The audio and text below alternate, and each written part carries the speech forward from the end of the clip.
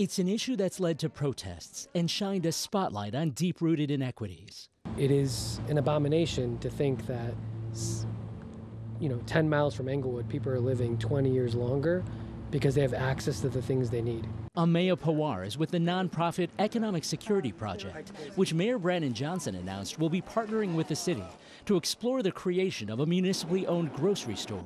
Really, it's filling the gaps for the market and making sure that people have access to all the goods and resources that they need to survive and thrive.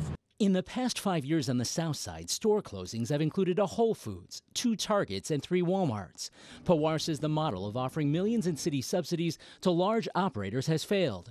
But while those businesses were beholden to bottom lines, a city-owned grocery could measure profit in a different way. The longer lifespan, better educational outcomes, lower rates of chronic disease, which over time will save taxpayers money. Pawar says city-owned groceries have been successful in smaller communities like Baldwin, Florida, but some are skeptical. The reason we are considered a food apartheid, or in this a food apartheid, is because of disinvestment, and the disinvestment has came locally from government. Aisha Butler is with the Resident Association of Greater Englewood, which has led food desert protests. She says rather than a city-owned grocery, the city should empower local entrepreneurs. Doing right by Englewood would put ownership in the hands of people who live in 60621 and 60636. Pawar says it could take months to come up with a blueprint for a city-owned grocery, which would be partially funded by federal, state, and private dollars. Watch breaking news on YouTube. Subscribe to ABC7 Chicago Eyewitness News.